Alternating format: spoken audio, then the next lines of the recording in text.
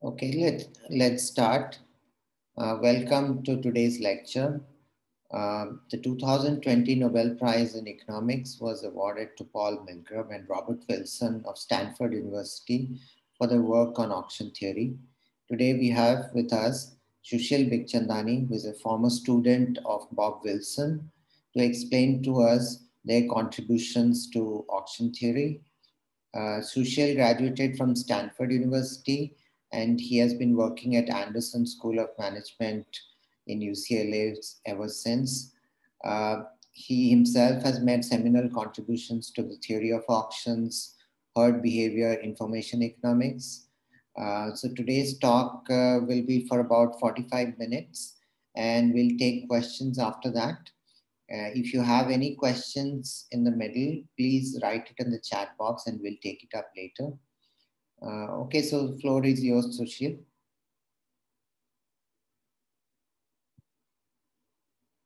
Awarded to Paul Milgrom and Robert Wilson for improvements to auction theory and inventions of new auction formats.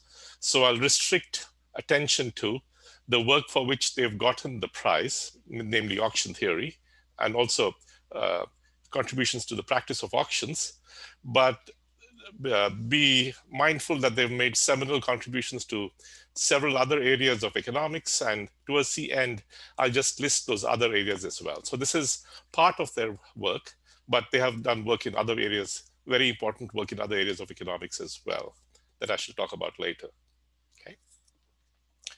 Okay, so auctions have a long history. The first historical record of an auction is in Babylon around 2500 BC, or no, around 500 BC, 2500 years ago. That's a typo. By Herodotus in Babylon. But it's only recently that auctions have been studied by economists, mainly by economists. Okay. The study of auctions started with about 60 years ago with Vickery's paper in 1961, for which he got the Nobel Prize over 20 years ago. So what he studied was the independent private values model. Okay, so the way most most people look at auctions is by the rules of the auction. What are do you submit? Is it a seal bid auction? Is it a open auction? What are the rules that determine who's the winner? That's an important way to classify auctions. But an equally important way to classify auctions is by having some model in mind and as to what the values of different participants in the auction look like. Okay, so the way economists also classify the auctions is by the distribution of values of the bidders in the auction. What's the most that they're willing to pay? And so the first set of papers on auctions, the underlying assumption about the model was each bidder had a value, a maximum amount that they were willing to pay for the object being auctioned. And that was privately known to them and perhaps independently distributed across different bidders. And that was studied by Vickery in 1961. And his results were significantly generalized by Meyerson 20 years later.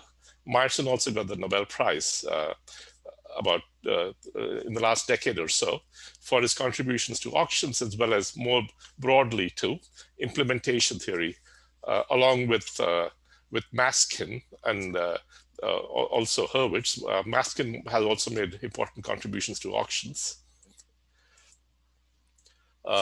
Wilson came in later in the decade, in 1969, with a new model, what's called the common value model for auctions.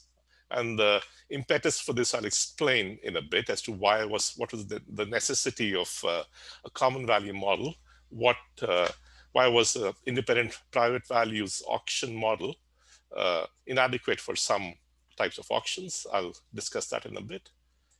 And later, in the early 1980s, Milgrom and Weber generalized that model that made it more expansive and obtained results in this more general model for how the values of the bidders are distributed. Okay, so that's one way to classify auctions, with some understanding of how to model the willingness to pay of the participants in the auction.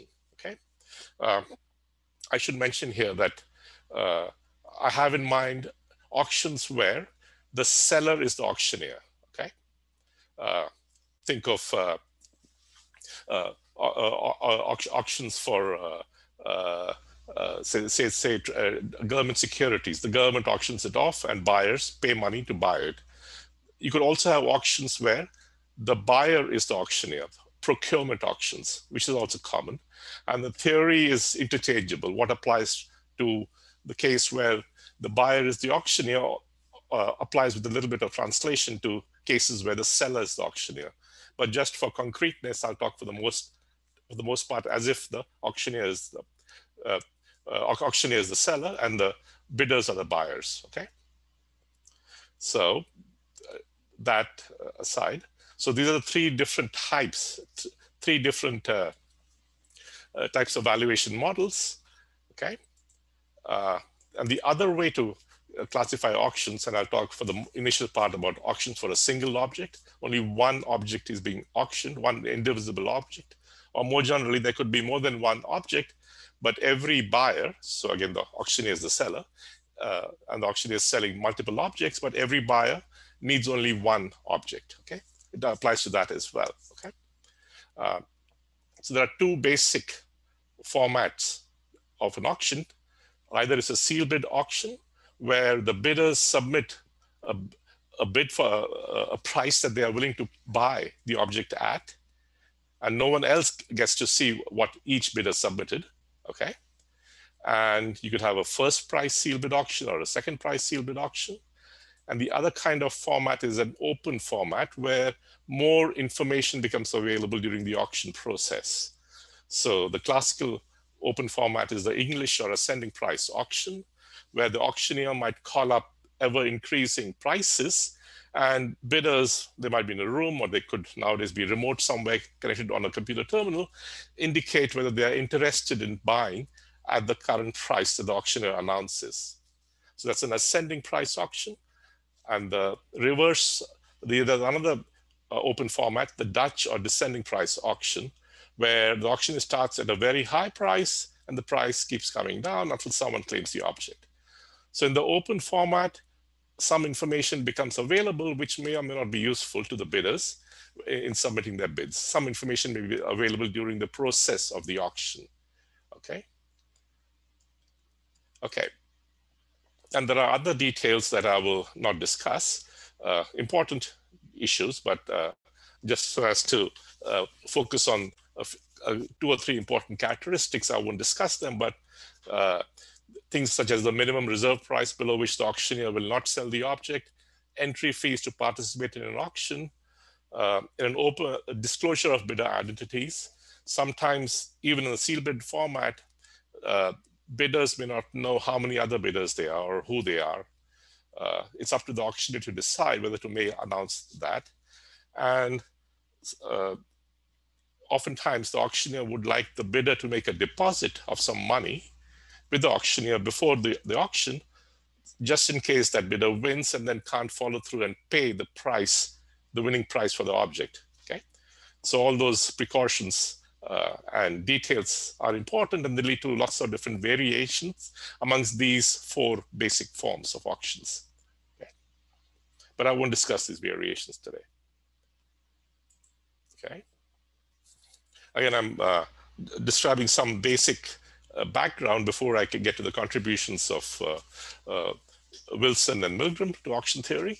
So in a first price auction, bidders submit sealed bids to the auctioneer. The highest bidder wins and pays what he bids. Okay. Examples. So in the US, oil companies, private oil companies, Exxon, Mobil, and others, extract oil from oil leases that are tracts that are auctioned by the Department of Interior to private companies, and they have the rights over a certain period of time. The winner of the auction has the right over a certain period of time to extract all the oil there is, or they could have sell rights to to wood that's on government land, trees that are on government land for wood. So these are a first price auction is a seal bid auction. You can think of a multi-object version where every buyer wants more than one unit, and they might submit price quantity pairs. At this price, I'll buy so much. At this lower price, I'll buy this much additional amounts. These multi-object generalization of a first price auction is used by the Reserve Bank of India to sell government securities. Okay. Second price auction, again, is a seal bid auction. Bidders submit seal bids to the auctioneer. The highest bidder wins and pays the amount of the second highest bid. And you might wonder, why would an auctioneer want to do that? Why not go for the highest bid? Make them pay what they bid. Well, bidders adjust according to the rules. They tend to bid more if it's a second price auction than they would have if the same object were sold in the first price auction. So a priori, it's not clear which of these two might yield a higher revenue for the auctioneer, if that is the objective of the auctioneer, to get as much revenue as possible. Okay. Examples of this, well, the RBI uses a variation of the first price auction to sell government securities. The US Treasury uses a variation of the second price auction, the multi-object version of it, to sell government securities. And a variation of the second price auction is used in Google keyword search auctions. Okay. So these are the two seal bid auctions. The descending price auctions, well, the auction starts at a high price at which no one is interested in buying the object, okay? And then they keep decreasing it until someone claims the object, and that's the end of the auction. It's a single object auction, okay? It's used to sell flowers in Aalsmeer in Netherlands. So this kind of an auction is a great place for those who like, a great auction to have for those who like lots of stress. So I went to a few years ago, I went to Aalsmeer to observe this auction. Aalsmeer is very close to Amsterdam airport, and they have a huge warehouse over 100 acres where, probably not these days because of the pandemic, but in normal times, flowers are shipped from all over the world to Amsterdam airport and brought to Aalsmeer warehouse. And every day, these lots of flowers are auctioned off, and in a room where the buyers are assembled, and in a trolley in the bottom of the room, a sample of the item being auctioned is displayed, and the clock keeps reducing the price until an auctioneer, a buyer, claims the object at the price then displayed. Okay, so lots of smoke in that room when I was there. I don't know if smoking is still allowed there, but obviously it seemed very stressful for the buyers there. Ascending price auction. The auction starts at a low price where everyone wants to buy, every bidder wants to buy that price, and the price is increased, and bidders keep dropping out as the price keeps increasing. And once they drop out, they can't re-enter usually, okay? Until only one bidder remains, and they pay the price at the current price, okay? At which the last but one bidder dropped out. You've seen auctions being conducted in movies, auction houses like Sotheby's and Christie's. An auction on eBay is similar to this. There, instead of an auctioneer raising price, it's the bidders who keep incrementing bids until there's only one bidder left or the time runs out. So these are variations of the ascending price auction. Okay. There is some similarity between auctions in a seal bid format and an open format. Okay. Again, I'm only talking about single object auctions. A first price seal bid auction is strategically equivalent to a Dutch or descending price auction. Okay. Think of a seal bid auction. Before you submit a bid, you think about how much you value it. And based on whatever information you have, you decide that this is the bid you will submit. Presumably something less than your valuations will leave you some profit margin if you win. And the same kind of calculation goes into deciding when to stop the clock in a Dutch auction. Because if the auction is still running, well, you've learned that no one else has taken the object, but that's the assumption under which you submitted a seal bid in the first place. So the two auctions are strategically equivalent. Okay, Uh, and then the second price auction and an English or ascending price auction. These two are equivalent in the independent private values model, but not more generally.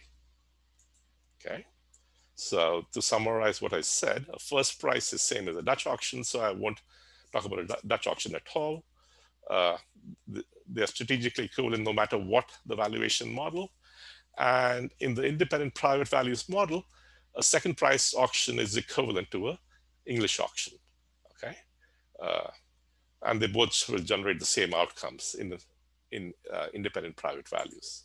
Okay, so let me say a little bit more about the independent private values model. Okay, so each bidder has a private value, VI, known only to the bidder. Okay, and he knows for sure what that value is. Think of this as the maximum amount that the bidder would pay for the object. They wouldn't be prepared to pay anything more because they don't value it so much. They don't value it more than VI. Bidder I doesn't value it more than VI. And the values are independently distributed. And Vickrey introduced the second price auction and showed that if the valuations are IID uniform, then there's revenue equivalence between common auctions, namely between first price and second price. First price and Dutch auctions are always equivalent. And in the independent private values model, second price and English auctions are equivalent. Okay. And the expected revenue from a first price auction and a second price auction is the same, not just when VI are IID uniform, but more generally, as was shown later by Meyerson and Riley and Samuelson and Raviv and Harris. Okay. Again, as I mentioned, in a second price auction, it's people will raise their bid compared to what they would have bid in a first price auction. And that is basically why the expected second price, second bid, highest bid in a second price auction is same as the expected highest bid in a first price auction. And you get revenue equivalence. Okay. This is again in equilibrium. Okay. The underlying equilibrium concept being Nash equilibrium. So Vickrey's interest was not so much the revenue, but the incentive and efficiency properties of a second price auction. A second price auction has this property that it gives participants, at least the bidders, their marginal product, what they bring to the table. And that is associated with lots of interesting incentive properties that were described by Abba Lerner, a market socialist, in the 1950s. And that piqued Vickrey's interest in coming up with a second price auction. And it's also known as the Vickrey auction. And Meyerson, I mentioned Meyerson earlier, showed that amongst all possible selling mechanisms, not just the common forms that I had mentioned a few slides ago, amongst all possible selling mechanisms, a second price auction with a reserve price, an optimal reserve price, maximizes expected revenue. So it does better than any other mechanism you can think of. You can think of, well, trying to sell it today with a reserve price. If it doesn't sell, maybe you come back a week later or a month later and try to sell it again. No, that doesn't do better.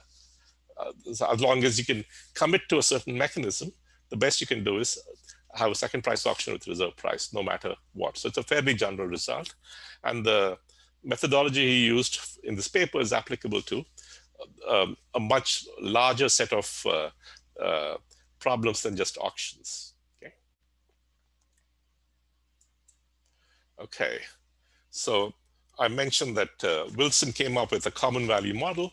And the question is, what was the need for coming up with a different model? So examples where in private values model, independent or not, a private values model might be a good fit is where the items being auctioned are being purchased by the buyers for personal consumption. They have some idiosyncratic value for it. It could be antiques, art, vintage jewelry, things that people aren't buying to be able to, so that they can resell it later. It's just they want to buy it and keep it for their own personal use. Okay, so a private value model might be a good fit. Okay, it's not that there may not be a common component to it. It's just that there's no uncertainty about the common component. You're looking at vintage jewelry or jewelry more generally, you know what the price of gold is. Everyone knows what the price of gold is. So there is no common component that there is any uncertainty about. And whatever differences in values remain is because of idiosyncratic differences that values that people attach to consumption of these items. Okay. And examples where the private values is not a good fit is auctions of oil leases. Okay, oil companies, when they try and acquire rights to drill for oil on a tract of land or an offshore oil tract, well, they're uncertain about the amount of oil there. There may be none, there might be lots. And they're also uncertain about the price of oil over the next 10, 20, 30 years, over which it'll take to extract the oil. Okay. So there's significant common component to the valuation. And the idiosyncratic component might be because of differences in cost, but maybe that's not so important. Okay. Financial assets, I mentioned government securities, but other assets also auctioned. And IPL players, cricket players in the IPL league, they're also auctioned off. There's a significant reason why everyone wants to pay, every IPL team wants to pay more for players like Virat Kohli. Okay, so there's a significant common component there. Private values is not a good fit in these models. Okay, primarily because a bidder in these auctions is unlikely to know his value with any degree of uncertainty, so the value is unknown. And second, there's a significant common component to a bidder's value. If one bidder thinks their estimate for an oil tract is high, well, other oil companies might also have a similarly high estimate. Okay, so there's correlation across estimates for that reason, and there's a common component. So back to the contributions first of Wilson, then I'll talk about Milgrom. I'll go chronologically. So in 1969, US oil companies were losing money on offshore oil leases. Okay. So till the 50s, most of the oil tracts auctioned were onshore. Then in sometime in the late 50s, early 60s, most of the tracts being auctioned were offshore. And that was a different ballgame altogether. It was much more difficult to estimate the amount of oil. It's a different kind of a geological structure, and the reservoir was there's a huge amount of water before the sonars could get to the rock formations where the oil was buried. So the estimation was much more difficult about the amount of oil. And previously used bidding models, which use primarily private value kind of models, could not account for something called the winner's curse. Winner's curse refers to a phenomena where the winner of an object, of an auction, ends up paying more than what the object is worth. So they end up losing money. So it can happen one-off on auction here and there, but this is happening consistently. On average, they're all losing money. Okay, and that's when Wilson provided the impetus for him to say, wait a minute, private values doesn't quite seem the right model to use. One should go with the common value model. Okay, also known as the mineral rights model because of the origins of this model in 1969. Okay, he introduced the model. And this was the first theoretical analysis of the winner's curse. I'll have more to say about the winner's curse in a few slides. Okay, so the common value model of Wilson, a single indivisible objects, he analyzed the first price auction, and he looked at the model with two risk-neutral bidders, each with a common unknown value, V. So in a private value model, different bidders had different values. Here, to a first approximation, let's assume the value is the same for all bidders, except no one knows what it is. The value is unknown. Okay. And each bidder privately observes an information signal, xi, about V, the value. Okay. So they have their own geologists who go around trying to sense how much oil is in the structure that is being auctioned. And also the economists who try and estimate what the future prices of oil will be. And then bidders submit bids, seal bids, it's a first price auction, based on their signals. Okay. So that was his model. And note that xi is an unbiased estimate of V. The expected value of V conditional on Xi is just Xi, okay? So some people might overestimate, some people might underestimate, or some of the time your geologist might overestimate, sometimes underestimate. And similarly for your economists who estimate the price of oil, but on average they are right, okay? But the key thing to note, Wilson observed, was that the winner's estimate is biased upwards, okay? And the reason for that is if say bidder one is the winner, and there are two bidders, 1 and 2, then if uh, that tells bidder one some information that bidder two's information's estimate, his signal, wasn't that high. And if the bidders are symmetric to a first approximation, similar errors of estimation, similar bidding strategies, then one can conclude that X1 is greater than X2. And this conditional expectation on the left, which is the uh, expected value of the object, conditional on bidder one signal, and conditional on the information that bidder one is the winner. This, as you can see, is less than expected value of V given X1 without knowing that they won, and that's equal to their signal initially, okay? So once a bidder knows that they won, they say, oh, now, maybe it wasn't worth as much as I thought, where initially this is what they thought it was worth. And indeed, they're right about that, okay? And therefore, when a bidder submits its bid, they don't know if they're going to be the winner or not, but they should submit a bid predicated on the assumption that they are the winner, because that's the only time they care about what the object is worth, okay? And therefore, they should shade their bid below their estimate for two reasons. One is to allow for a profit margin, which is what they would assume in a first price auction, okay? But also to compensate for the winner's curse, the fact that winning is bad news for the value of the object, okay? And this effect is absent in the independent private values model, okay? And so a common values model requires more sophisticated analysis than a private values model for this reason, okay? Okay, a couple more things about Wilson 69 before I get into more details about the model. So Wilson was the first to use Harsanyi's formulation of games with, one of the first to use Harsanyi's formulation of games with incomplete information. That should be incomplete, not complete, okay? And he used Bayesian-Nash equilibrium as a solution concept. Harsanyi is another Nobel Prize winner. He got the Nobel Prize in 1994, along with John Nash and Richard and Zelton, okay, for his 1968 paper primarily. And Wilson, before 69, had a paper that can be thought of as a stepping stone towards this 69 paper.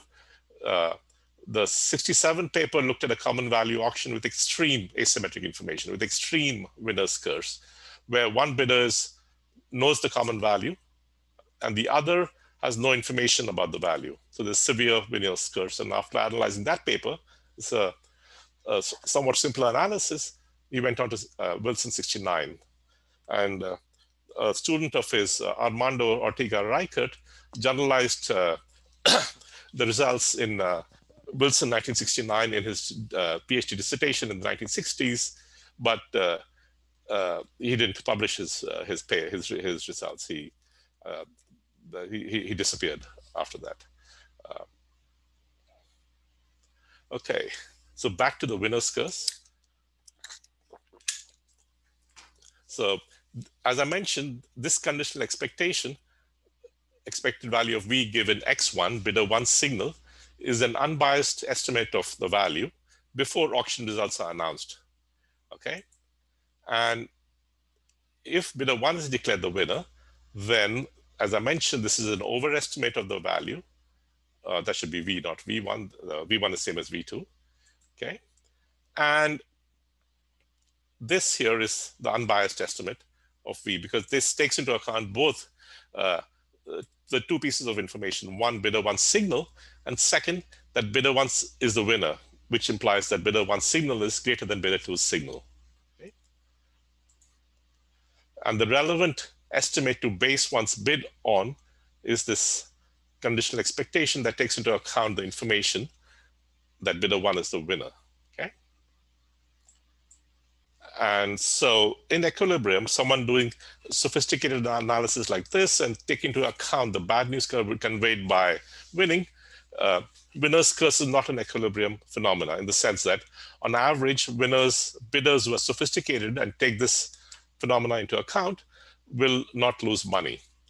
But as we'll see with some data in a bit, if there's a sudden change in the kind of objects being auctioned, or if something totally new is offered where people might make wild estimation errors, then they might consistently lose money. Okay. So again, to some, I've mentioned this before. Okay.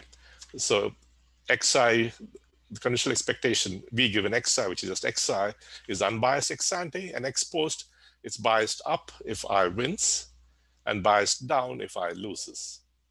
Okay. And an estimate based only on the winner's signal and not on condition on the fact that the signal was highest amongst all the other bidders will be optimistic. Okay. And just for concreteness, let's look at a simple example where bidder signal is just the sum of the true unknown value plus an estimation error, which is normally distributed with mean 0 and variance sigma squared. Okay. So think of sigma as the how accurate your estimation is. The smaller the sigma, the better. And one can do a calculation to see that. So the maximum possible estimation error is what the winner will tend to have. Okay, it'll be the most optimistic estimate amongst all the possible estimates of the different bidders. Okay, and if the winner were to use this xi as their estimate to submit a bid, then they'll tend to be an overestimate. And that depends on the standard deviation sigma, the estimation error, as well as the number of other bidders there are. If there's only one bidder, okay, it's not really an auction, there's no overestimate. But if there are two, then little over half a standard deviation is the expected value of the maximum estimation error. So the estimation error could be positive or negative, but the maximum of 2 will be positive on average. The expected value is 0.56 sigma, and it increases as the number of bidders increases. Okay, so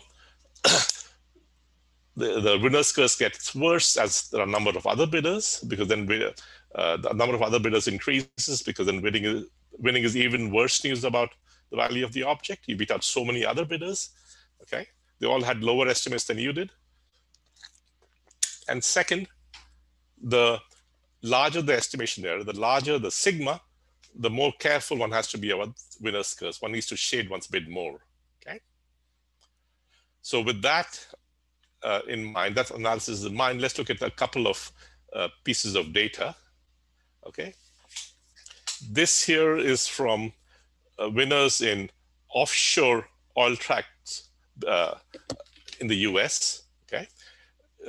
These were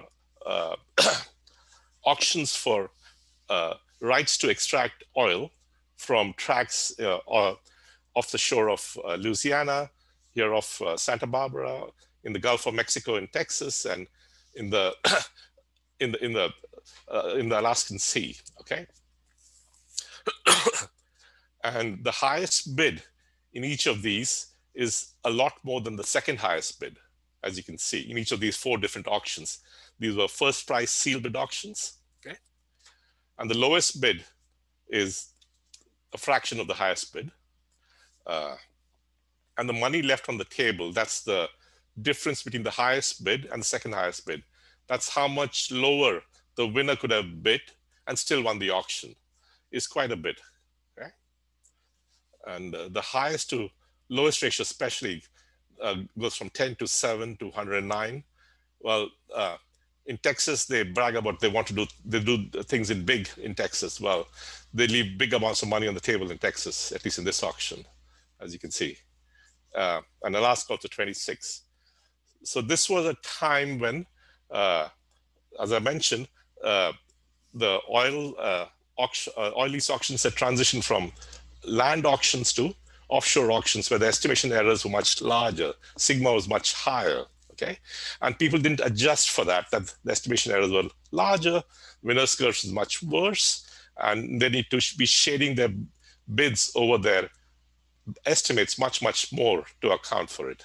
Okay, so the oil industry was not making any money on these. Their average return on these offshore oil tracts was comparable to what they might get if they put the money in a savings account in a bank, which has almost no risk. Okay, and they were not being compensated for the risk that they were taking, uh, because they were not accounting for the winner's curse. And these three gentlemen, petroleum engineers at ARCO, published this so that in the hope that other people would realize, their competitors would realize that maybe they should be bidding less. Okay?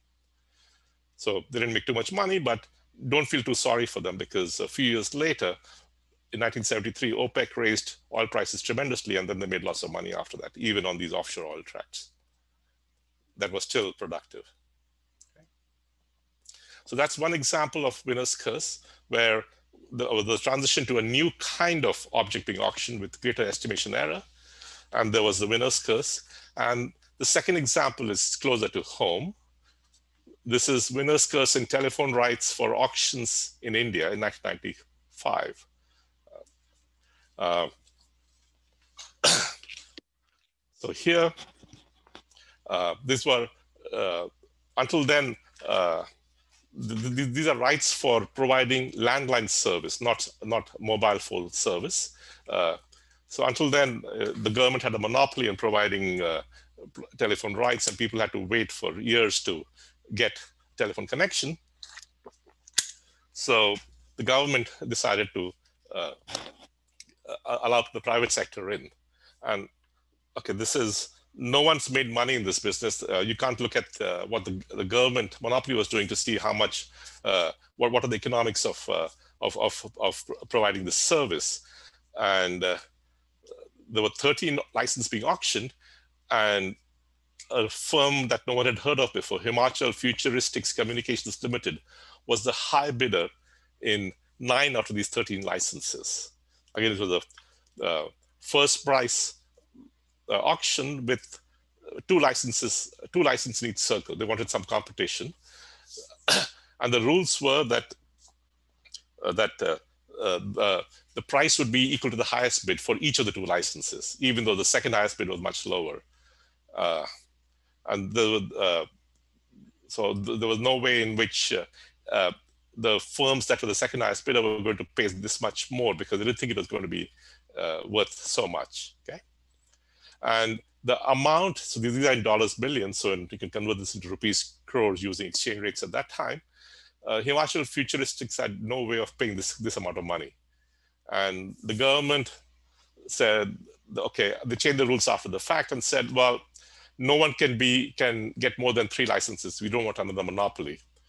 And that let HFCL off the hook, and there was litigation because the second highest bidder also didn't want to pay the highest bid to win, and things got bogged down for a long time as a result. But that's another example of winner's curse, where something totally new has been auctioned, and the winner is going to be the one who is the wildest overestimate of the value of the object, as you can see from these numbers. Okay. Let me now move to Milgrom and Weber, and I'll focus mainly on Milgrom's contribution. I'll focus mainly on Milgrom Weber, that builds a general model that has private values as well as common values as special cases. And a version of this model was introduced earlier by Milgrom in 1981, and this was deepened and additional much a broader set of results were obtained in Milgrom Weber 1982. Okay, so this analyzes private values and common values. One can argue that no one has exactly the same values. All companies might have different budgets, different costs of extraction, and so on. And so maybe we need a model that has both some variation in value, private values, but also a strong common component. So the bidder i's value is vi, it's not v. So vi could be different, v1 could be different from v2, except it's not known to the bidder. And bidder gets an information signal xi about vi. Okay. And the expected valuation is a function of all the signals, x1, x2 through xn. And bidder's expected value is conditional on x1 and x of the other signals of the other buyers. Of course, the bidder only knows his own signal, not the other buyer's signals. But if he knew other signals, that would be the valuation, expected value. Okay. And nowadays, this is referred to as the interdependent values model, as each bidder's value depends on her own signal and on the signals of other bidders. This expression over here. Okay. And special cases of their model, think of a simple model that is basically a linear combination of all the signals as over here. So this xi is the private component, and the average of others, or the sum of others, you can include xi in there, and that's just a changing constant, is the dependence, is the common component. Okay. And this has private values as a special case. So if A is 1 over here, you get the private values model. If the xi's are independently distributed, then it's independent private values. And if A is 0, then you get the common values model. Okay.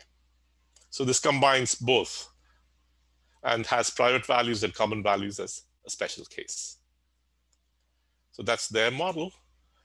They introduced the concept of affiliation to economists. These random variables, the values of the end bidders and their private signals are affiliated. This is, for the statisticians amongst you, this is total positivity 2. Okay.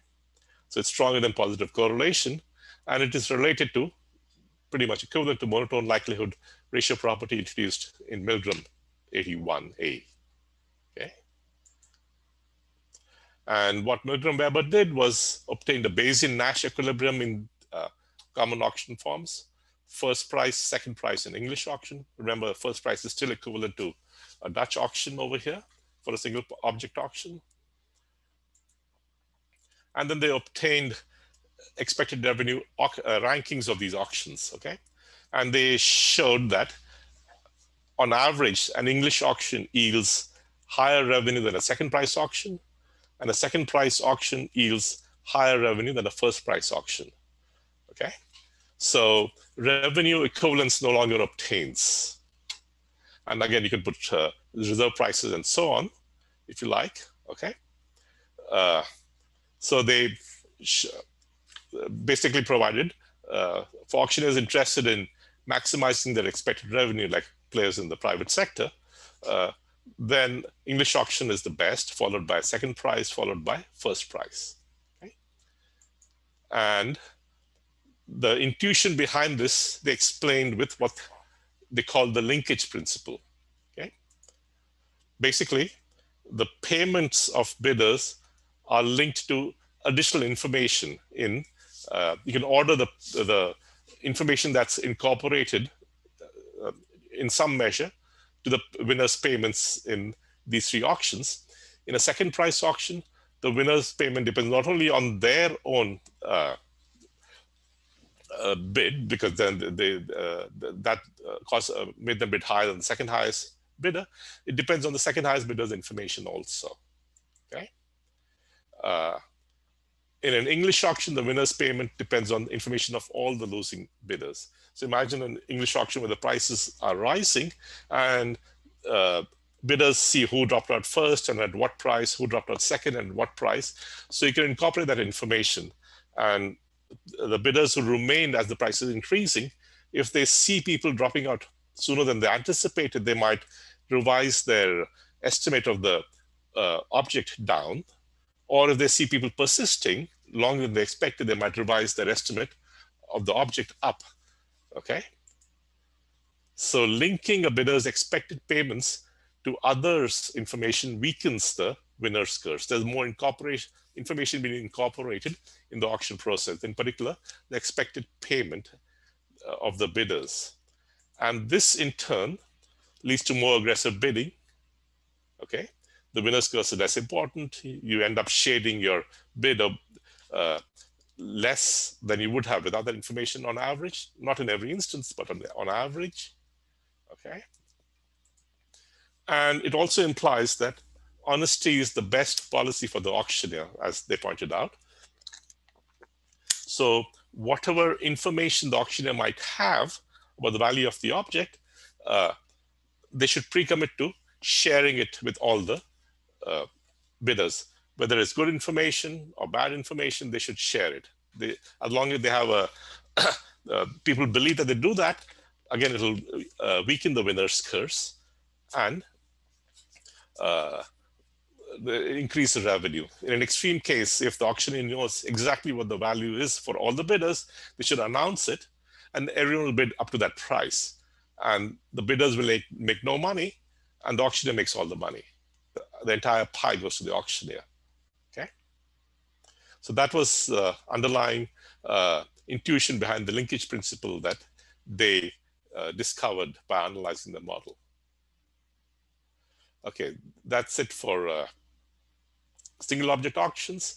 I'll move on to multi-object auctions, unless there are any questions which I can get to later or now. I'll leave it up to Debashish to decide that. He's looking at the chat window, I think.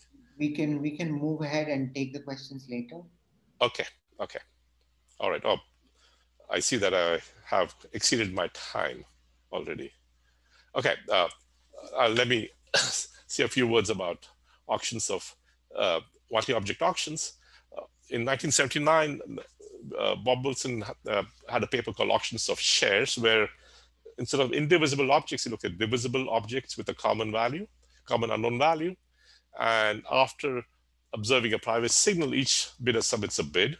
Think of multi-object versions of the second price auction, where people submit a continuous demand curve.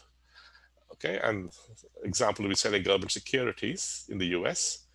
The selling price is obtained by equating the supply, the fixed amount of supply, the object being sold with the aggregate demand from all the bidders. And the way the intuition gets modified from single object auction is that now there are three reasons to shade one's bid below the value: profit margin, the winner's curse, and your price might be inframarginal. Your price might be the one that determines the market clearing price for everyone. Okay, your price lower down. So, and you don't know which where that lower down is. So you want to shade your bids all over. Okay, the demand curve. And perhaps of greater practical import is this case over here: indivisible objects with complementarities. So this was related to spectrum auctions, auctions for bandwidth that are used by cell phone companies, for instance, to run their operations. These are characterized by complementarities, where some bidders might value getting, let's say this example, you have spectrum X, spectrum Y, and this is a very simple example. Bidder A either wants the two together, or he doesn't value spectrum X or spectrum Y separately at all. This could be because there are two different bandwidths, two different pieces of the spectrum. You need one to upload, to uplink, and the other to downlink. And if you just have one, well, you can't be in business. Whereas bidder B, they already have an existing operation. They maybe want have enough demand, and they want to just have a broader bandwidth to cater to the demand. And all they need is just one of these spectrums. Okay, so for them, it's a substitute. Either they get X or Y. And if they get both, they only have use for one. Or maybe their evaluation might be 11 or 12 for both instead of 10 units. Okay, so this is the maximum that they're willing to pay. And let's just, for simplicity, assume that the bidders know their own valuation. Okay, the question is, which non-combinatorial auction is likely to achieve the efficient outcome. So the efficient outcome, I have boldfaced that, is to allocate both units of spectrum X and Y to bidder A, because that yields a total pie of 15 units. If you give both to B, you get only 10. If you give any one to B, you get 10, and the bidder A has no value for just one of these pieces of spectrum. And so that the efficient outcome is 15. The question is, which non-combinatorial auction is likely to achieve the efficient outcome? Why non-combinatorial? Well, so what's a combinatorial auction here first? Well, people would be allowed to bid for X alone, for Y alone, or for submit a separate bid, a third bid for X and Y as well. So all bids over all possible combinations are allowed. All possible packages are allowed. And if there are two objects being auctioned, that's simple enough to implement. But if there are 50 different spectrum, which is a small spectrum auction, that's a total of 1,000 trillion different packages. And there's no way, it's not feasible for people to submit that much information and also to optimize over that. So non-combinatorial auctions are non-starters for the most of these auctions. So if there were simultaneous seal bid auctions for the two, one for X and one for Y, then there's an exposure problem for bidder A, because bidder A runs the risk of ending up with either X or Y, but not both. And then he's paid something that's worthless to him. And that will, maybe he won't want to participate for that reason. Okay. So if bidder B decides that I'll bid, bidder A decides that he bids 7 for each X and Y in the hope that he gets both and leave some profit margin. And bidder B might decide that they'll bid just 8 for X. They'll win spectrum X, B will, and bidder A will win spectrum Y and regret it. Okay, so that's an exposure problem that bidder A has. And another kind of problem that might happen is a free riding problem. Okay, bidder B wants only spectrum X, bidder C wants only spectrum Y, and no value for the other, and bidder A is same as earlier. Okay, think of spectrum for North and South India. Bidder A has neither. Bidder B has spectrum for South India. Bidder C has spectrum for North India. They want to have a complete footprint, so they want just one of the two items being auctioned. Okay. Now this creates, again, which the efficient outcome is to give X to B and Y to C. Okay. And a non-combinatorial auction is not a seal bid auction. Simultaneous seal bid auction for the two spectrum is not likely to achieve because there might be a free rider problem here. Bidder B might bid low for X, submit a bid of, let's say, 5 or 6. Okay, and let it be known that she bid low. And then C now has to bid high, maybe 9, to make sure that A doesn't get the object. Okay, doesn't get Y, and so and X also. So there could be a free riding problem also if you had simultaneous auctions, seal bid, or if you had sequential auctions, same kind of problems might arise. And so this problem gets magnified to a much larger extent when there are 10, 20, 50, or several hundred items being auctioned at the same time. So the solution to this is a simultaneous ascending price auction, one for each of the items being auctioned, what's called a simultaneous multiple round auction. So there are two objects to be sold, then the two ascending price auctions, they are held simultaneously for one for each object. And bidding occurs in multiple rounds. In each round, bidders are free to increase bids in any auction. Okay. And auction ends when no one increases the bid on any object in a given round. Okay. So if you reach a round where no one increases the bid, then the auction stops. And there are activity rules that force bidders to reveal their interest early. So these auctions go on for hundreds of rounds. it could take weeks sometimes. And a bidder might decide, okay, I won't reveal my hand.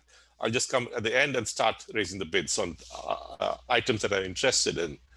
A little akin to what people might do on eBay, where there's a definite ending date as well, which exacerbates that problem. Here, there is no ending date. It ends when people stop bidding. Okay, so this auction was the outcome of two proposals made in 1994 to the FCC, the Federal Communications Commission in the US, which is in charge of, it's a government body in the US in charge of selling spectrum. One proposal was by Milgrom and Wilson, and the other was by McAfee, another famous auction theorist. Okay? And this is what came off of it.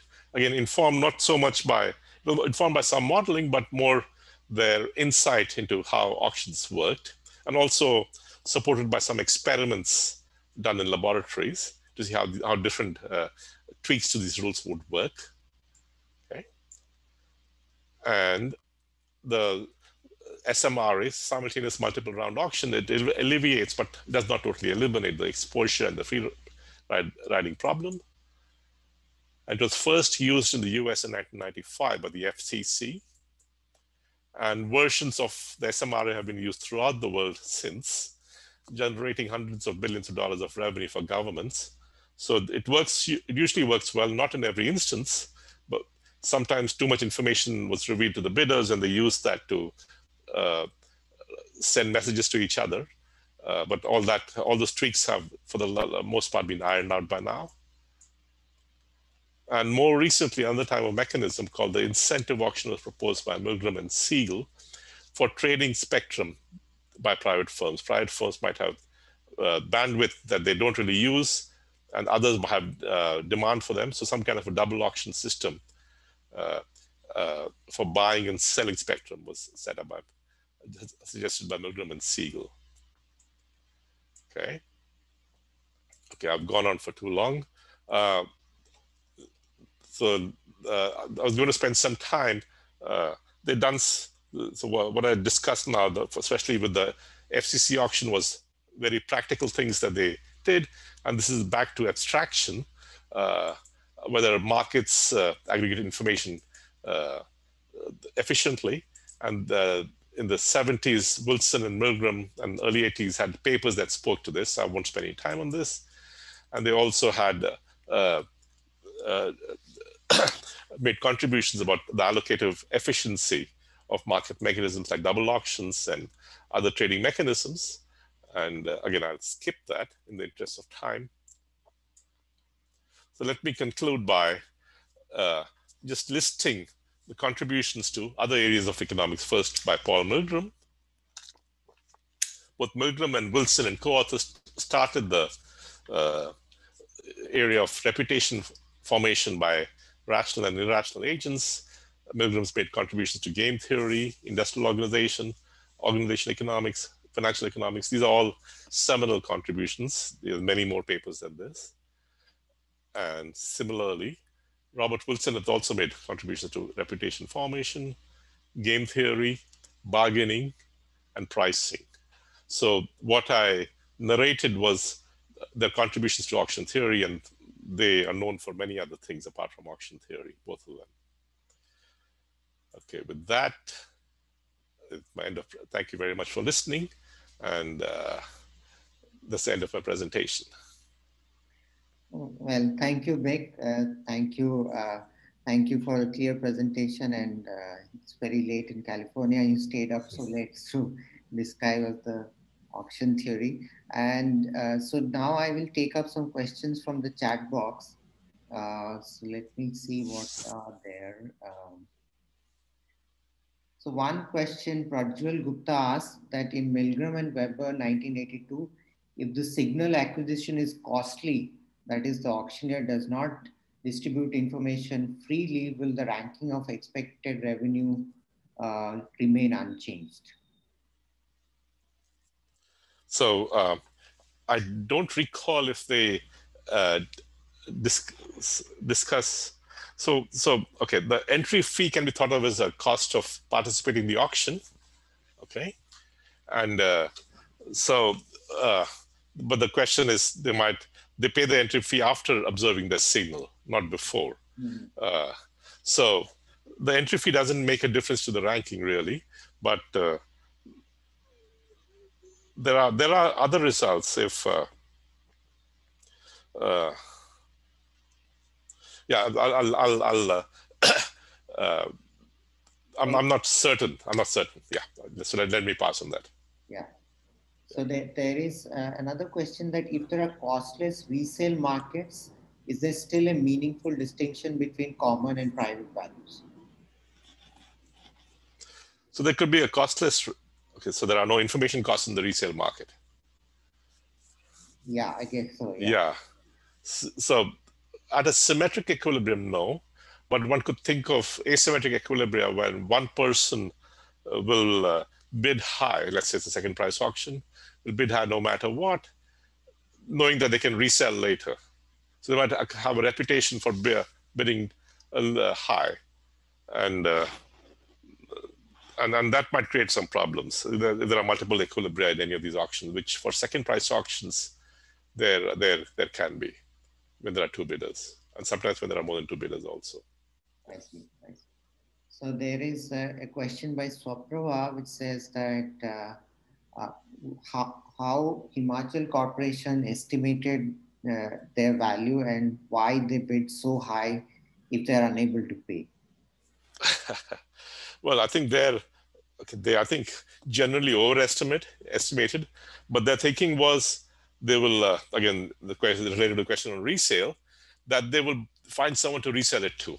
I see. I see. Yeah, I mean I don't know what they were thinking, but yeah, but once they saw how much more than the others they bid, their strategy for reselling went out the window, and they wanted to. I presume they wanted to renege, but Okay. I can't speak for them. Okay. Is there any other question? Otherwise, I have some. Any other questions? Yes, sir. I have a question. Can I ask? Yeah, go ahead, Uh, Sarvik. Sir, in just the previous example of that Himachal Pradesh Corporation, if the main objective of the buyer is to resell, then bidding so high makes no sense, because then in the secondary market, it is likely that the people may not pay the price at which he bought at the first place. So just your comment on that, that if the objective is to resell, then why it makes sense to bid so high? So well, when they bid, they didn't realize they bid so high. I mean, they must realize they were bidding on the high side, but not so But much higher than the others. I mean, there were multiples. In Bengal, it was 87 times the second highest bid, for instance. Uh, but they must have had some idea that okay, let's be aggressive, and once we acquired a footprint across say all of North India, that becomes very valuable, and maybe Tata or someone else would want to buy all of the licenses from us after that, because we've assembled that package. And that could be one strategy. That's akin to what Craig McCaw did in the US uh, when he acquired licenses for cell phones. And then it became worth a lot of money because he went around stitching these small licenses for small geographic regions. And once he acquired them from others who had it, it became worth a lot more than. There were synergies to owning licenses over large parts of India as opposed to just two or three licenses here and yeah. there. So Thank you, sir. I had a question, Vic. So basically, the contributions of Milgram and Wilson, if you look at it, the first part that you described was about revenue maximization. And the second part, the multi-object part, was pretty much about efficiency and so on. So I was wondering if Milgram and Weber paper, at least, do they talk about efficiency? Like, would those equilibria be efficient and so on? I mean, do they talk about these things? So the Milgram Weber model is symmetric. Uh, So as long as the high bidder wins, it's efficient. okay, okay. Yeah, So the symmetric equilibrium would be efficient. yeah, would be efficient. Yeah. I have one question. Can I? Yeah, yeah. Sushil, hi. I wanted to ask a question which actually precedes your talk on Milgrom and Wilson. This is about Meyerson's optimal auction. Mhm. So, across all mechanisms, I mean auction formats, which can be run to get the highest expected revenue.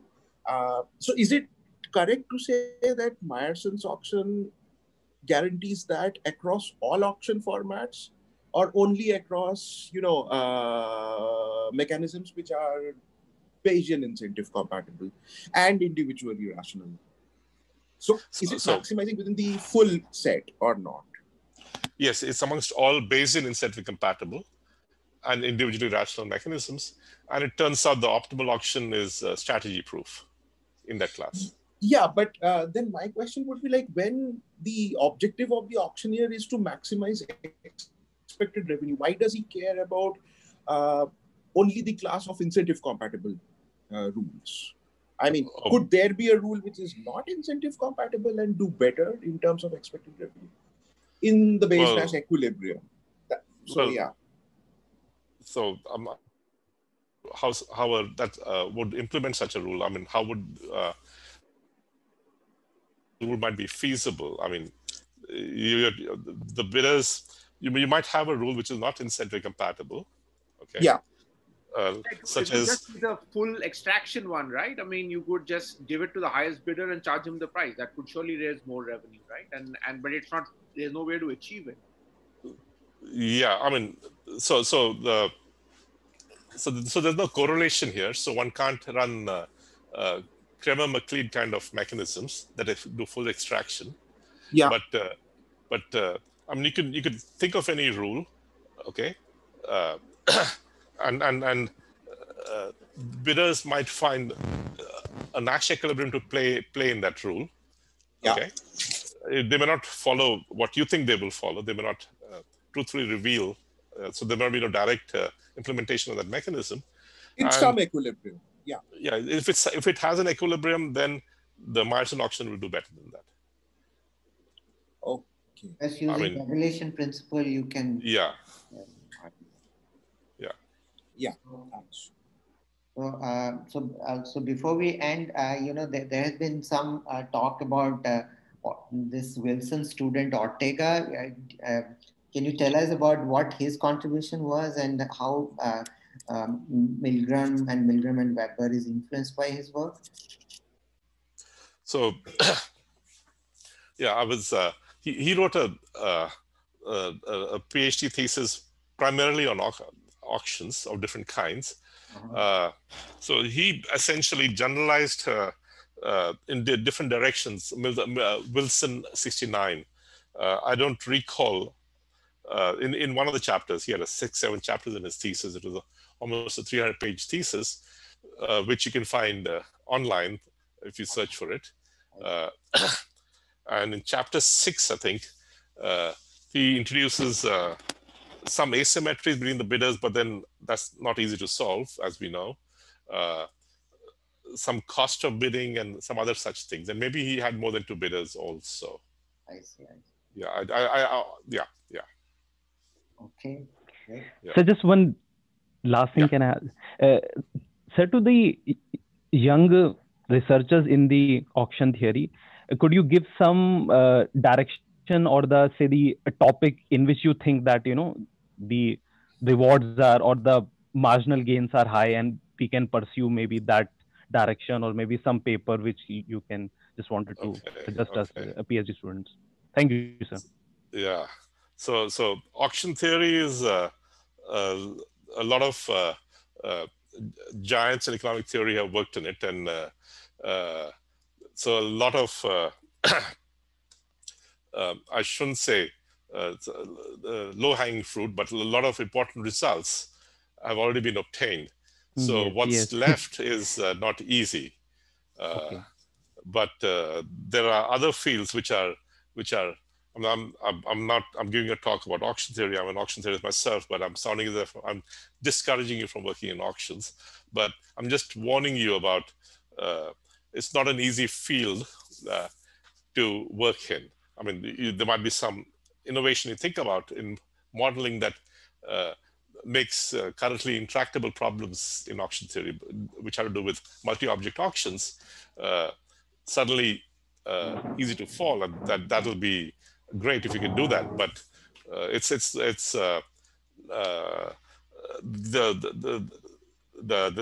it'll be a difficult field to furrow. So, sir, anything like in the broader area of mechanism design where you think that if, say, fruits are not low hanging, but at least say average height, then not too high. Yeah, like in I the think, broader area of mechanism design, then. Thank you, sir. So I That think, would be my last question. Yeah, I think market designs has seen a lot of activity over the last several years, perhaps last decade or two. So that's still ongoing. The kind of work that Al Roth and his students and others are doing, for instance. Okay, so let me just add that Vijay Krishna's auction theory book has most of the stuff that Bick talked about in great detail, and so you can refer to it anytime for this also. Yeah, yeah. Okay, so one small remark, Vic. In your Wilson also wrote a very nice paper on social choice in 1973, I think. On what happens when you do not have the Pareto principle.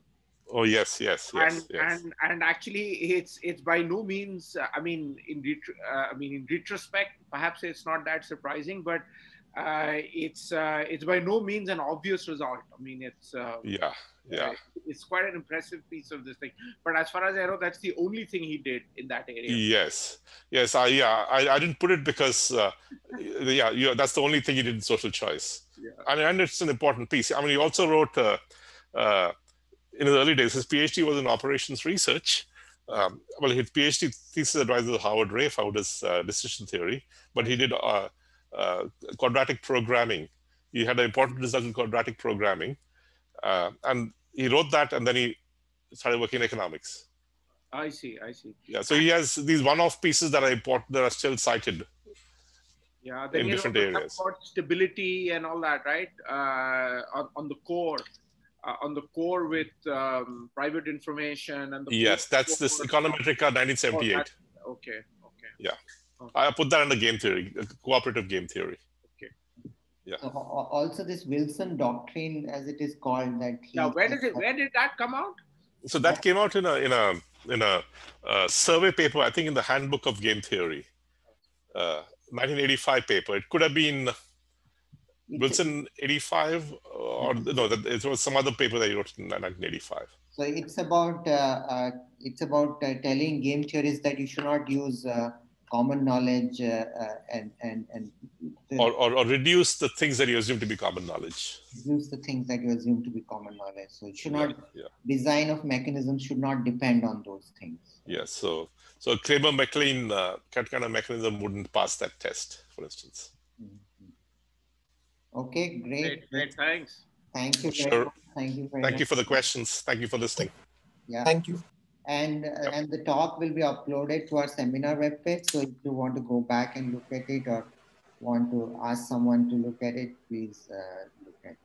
Okay, so the slides will be downloadable or not? I mean, from the webpage? Yes. I'll put the slides also. Thank you. Oh, okay. Thank you. Thank you. Bye.